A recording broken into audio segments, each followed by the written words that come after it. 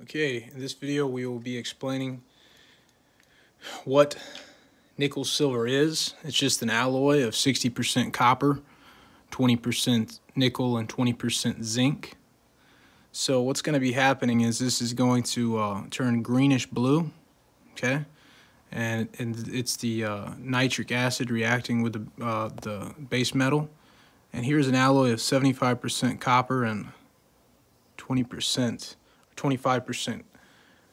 nickel, and it's the same reaction because these are similar alloys, okay? But as if I've applied this to the silver, what's going to happen right here is it's going to turn white, okay, right here.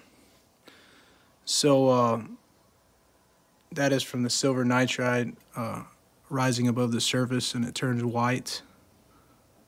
Crystals are forming, and the copper and nickel